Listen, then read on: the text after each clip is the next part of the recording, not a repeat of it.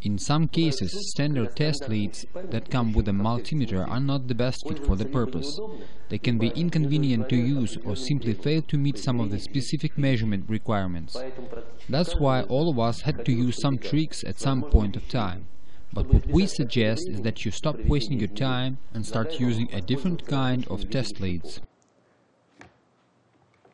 These tweezers for SMD components will help you to easily measure resistance or capacity of your resistor or a capacitor.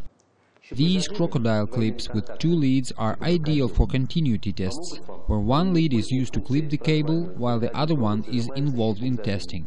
Besides, in some situations, especially when working in areas that are difficult to access, natural light might not be sufficient. If this is the case, your best choice would be a test lead equipped with a flashlight, as this device would help you to easily complete the required measurements.